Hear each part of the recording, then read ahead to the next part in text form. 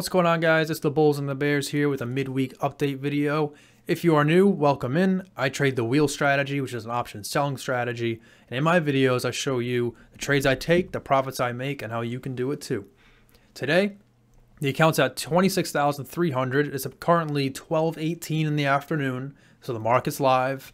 My positions window consists of the usual suspects. Right now is Bank of America, Pfizer, and CVS. These are all positions that I own shares of. 200 shares of Bank of America, 100 of Pfizer, 100 of CVS. I have no other cash secured puts sold, no other small positions going and whatnot. I did do some trades though this week. I had a Disney position that I closed this week. I even did a credit spread, okay? I did go back into a credit spread once or twice. Keep saying that I'm not trying to do that, but sometimes there are just opportunities you gotta take in this market as opposed to sitting on my hands and waiting for my wheel stuff to marinate, you know what I mean? So we'll talk about all that. The account is looking a little bit better though. We have recovered several $100s. The market is up. We're over 4,000 in the S&P, and we're going to talk about that right now. So here's the daily chart of the S&P 500, and do you see what I see? We are hitting a resistance point. This trend line from this previous high of about 4,200, it's been pretty legit. I mean, we hit it in February 14th. So obviously it starts here. We hit it here. We hit it here on March 22nd. And now we're back at it. We already kind of rejected off it earlier in the day when we had our high, sold off quite a bit. That pretty much counts as hitting it. You know, it's not perfect. A perfect thin line. It's probably a small little zone. I consider that a rejection. Now we're heading back to it. Will we break out of it? Will it hold again? I'm not sure. But that is a significant point to consider.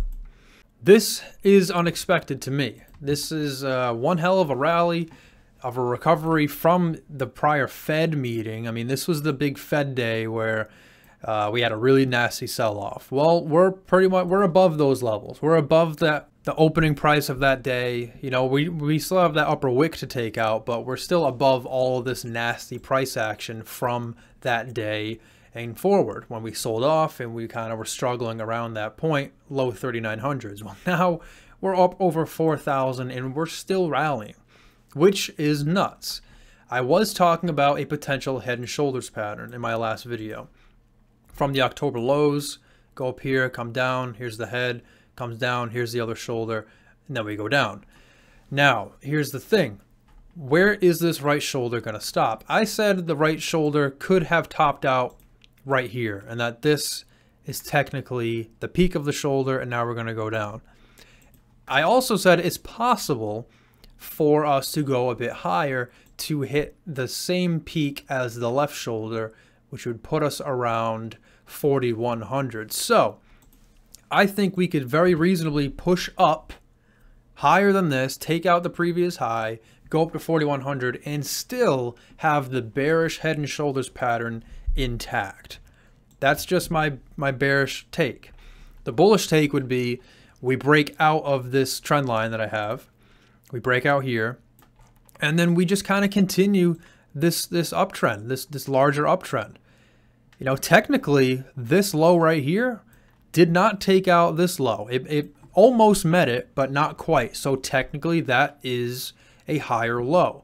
Therefore, this could still be an uptrend, a new bearish, a new bullish trend from the low back in October. That's very possible. It doesn't seem like it would be, given the macro environment, the high rates, the hawkish tone from the Fed, the bank crisis. Could it be worse? Writings on the wall, possibly. Maybe. Maybe. But the markets don't care. I am more and more convinced after every single day of watching this stuff every day, watching CNBC every day. It's part of my job as an investment analyst. I'm constantly involved in the markets. I hear the macro, and I'm more and more convinced after every day that the market is just a game. It's detached from reality. The more and more computers that run the market and algorithms and large institutions, it's all trading based. It's all people trying to make a buck. It's not very reflective of the actual environment. Fear and greed, that's what sells, that's what makes money, and it just goes up and down based on that. So even if things look bad in the environment, in the economy, it doesn't mean the market, the S&P and whatnot, is going to act accordingly. It might act accordingly in the long term, 6 months, 12 months. But in any given day, any given week, we could be very irrational, go up 2%, go down 2%, whatever it is. Because at the end of the day, it's just big institutions moving money to make money.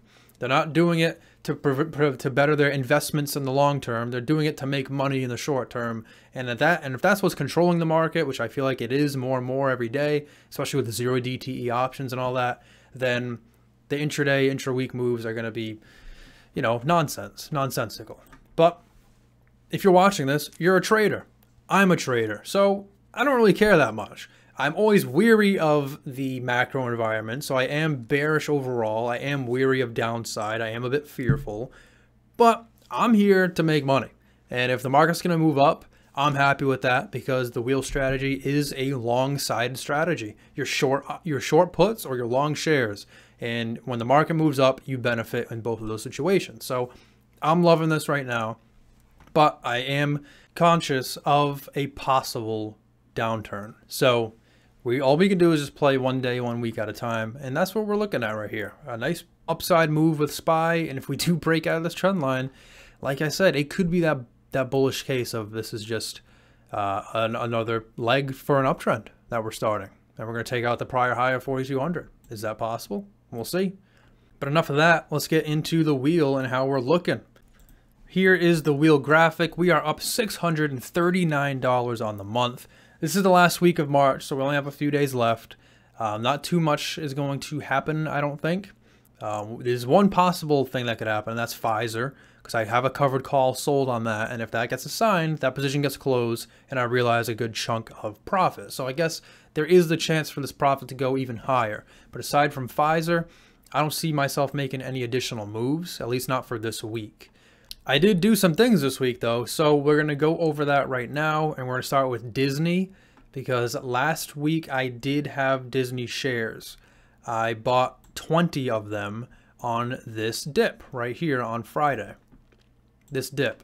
And I did this as part of my new, even more conservative approach to the wheel strategy. I was fearful with the banking shenanigans and all that and the Fed raising rates. I was fearful of a pretty sharp downturn. I thought maybe we'd get some serious selling soon. Therefore, I wanted to take it slow and buy 20 share lots here and there as the stock drops, as opposed to selling one put at one level and collecting all 100 shares at that one level. If you do it right, ultimately you can end up with a better average price all said and done by doing small lots, 20 share lots 5 times, as opposed to selling one put at one level. Because for me, when I sell my put, I need a certain amount of premium. I look for 30% annualized return on the premium, on the trade. So that means I can only go so far down with my cash secured put, to the point where if I just average in with 20 share lots at a time, my average would end up being better than my cash secured put. I could go way out of the money and sell a put at like 86 and collect $2. Then yeah, my average would be much better down here, but that's not the kind of cash secured put I'm trying to sell. So given my rules, the conservative approach of buying 20 shares at a time as a stock drops would yield a better cost basis. So I tried that on Disney because I liked where Disney is. It's in my buy zone. Here's a 15-minute chart. And I took a stab. 20 shares at 93.17 right down here, which ended up being a nice bottom. So that was perfect. Friday, we rallied a little bit more that day. And then on Monday, we gapped up and pushed up. And that's when I closed it. So I had 20 shares and I didn't get any more than that. This push got me up $2 per share or $40 in profits. And I took it. I took the $2 per share move with 20 shares. The $40 profit I made essentially acts as cash secured put premium. You know, when I sell cash secured puts and close them early, I'm typically making around $30 to $50. So if I can make that profit with the shares, then it essentially acts as if I sold the cash secured put and closed it early. So $40 on the shares, all good to go. I could have held it. I don't have a set rule with the share strategy. I don't have a set rule. My initial rule is if I can get a profit similar to that of a cash secured put, then I'll just take it, and it's essentially the same thing. But I could try to just hold out and see how high I can go, because worst case scenario, if I didn't sell right here, worst case scenario is it rolls over and then it goes lower, and sure, I miss my chance to sell and take some profits, but it's still going according to plan where I'll buy more shares down here and so forth. So there's really not a huge risk. There's a slight opportunity risk to where I could have had some profits locked up, but at the end of the day, Disney moving lower is according to plan, and I'll just grab another 20 shares and then another 20 shares after that. So it depends. I'm not sure how I'm going to go about it ultimately, but I did decide to take the profits because me personally, I cannot stand when I have profits and they go away and I let them go away. That's what happened with CVS, and I'm still beating my head against the wall over it. I had $40 in profit on Disney. I took it because if it did roll over and ultimately go back down to where I originally bought the 20 shares, I'd be kicking myself. I'd be saying, wow, I could have sold them for a profit up here, and then I could have gotten them right back down here and be in the same exact position, but $40 better. That's how I look at things. I hate losing money. I'd rather give up additional profits for the sake of realizing the profits that I do have. So, although Disney is another $1 higher per share, I'm still happy with that decision to sell it.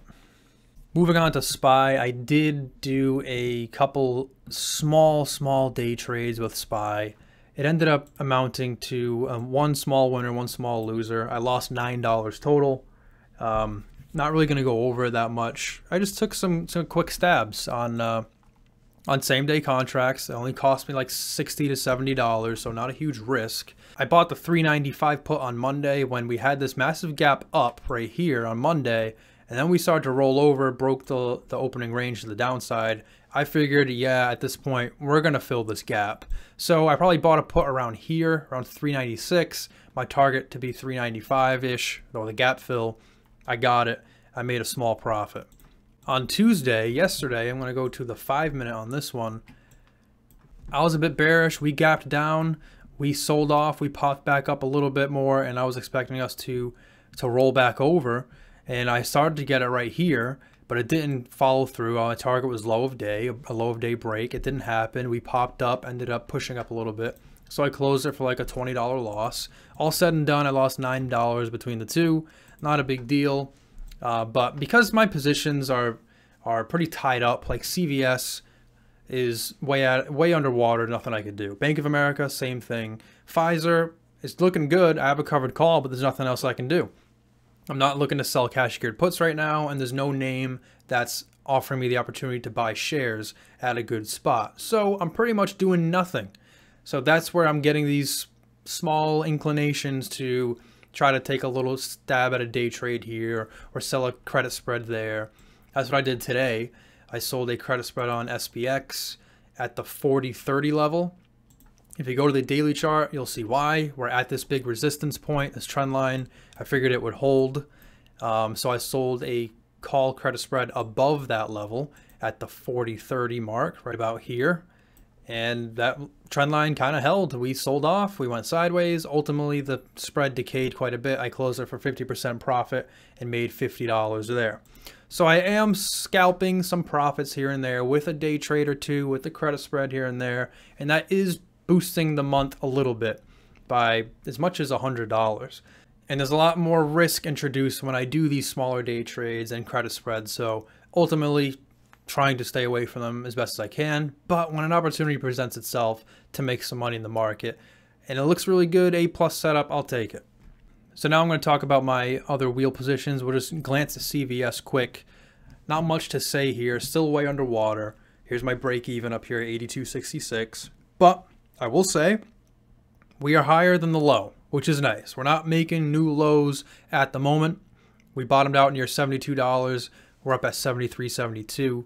So maybe we bottomed. I don't know. I was hoping that this was the bottom a couple weeks ago and we still broke that. So I'm not going to get my hopes up, but I would like CVS to kind of at least chill out here and start to move higher. If I zoom out to the weekly chart, come on, you can see why it might actually stop around here, because we have this consolidation area around the 70s from back in April 21, so 2 years ago. So I'm not surprised I decided to stop here. I just hope that it actually starts to move up from here. It's oversold on the weekly chart, and the daily chart is just now getting out of oversold. Just barely. Is at RSI of 30.67, so we just got into the normal range. We're no longer oversold in the daily, but any type of red day will probably put us right back into it. So we're pretty extended is the point. So I'm hoping we can finally start to push up. Pfizer is a nice one because this is one that I'm doing very well in. I'm taking really good advantage of it. My break even is down here at 39.16. So I need to adjust my graphic because it says 39.29 on my graphic, but really it's 39.16 because I sold a covered call on it on Monday. So there's the line here. I just added it. So I sold one at the 41 strike. I collected 25 cents for it. And I did that on Monday when we opened pretty high. So let me go to the hourly chart for this. We opened on Monday way up here. So a really nice gap up. We pushed up as high as 40.61. Again, I got assigned at 40. If you can see this gray line, I have it here as my assignment price at 40. My cost basis was down to 39.29. 39.29 was my cost basis at the time. So I was in a pretty good spot. The 41 strike was paying good premium, luckily. So I was able to get a nice strike way up there at 41. Got good premium for it, 25 cents. And then we collapsed all the way down to $40. We dropped 60 cents, which is a lot for Pfizer. And my covered call decayed quite a bit. It decayed over 50%. And my rule, it's a soft rule, don't always stick to it, but in this case I did. If my contract expires by 50% or more in one day, the same day that I opened it, then I will take it. And that's what happened here. I sold the call, and the same thing applies for calls. Usually it happens for puts, but I'm going to apply the same thing for calls as well. I sold a call first thing on Monday. Pfizer dropped. The call decayed quite a bit, and I closed it for a profit. So it went from 25 cents down to 12 cents, and I was able to profit 13 cents. So that adjusted my cost basis by 13 cents. So it went from 39.29 to 39.16. But at that point, I didn't have a covered call anymore. So the idea was to wait, close the call, take that profit, and ideally have the stock rebound so you can get another opportunity to sell the same call for the same premium.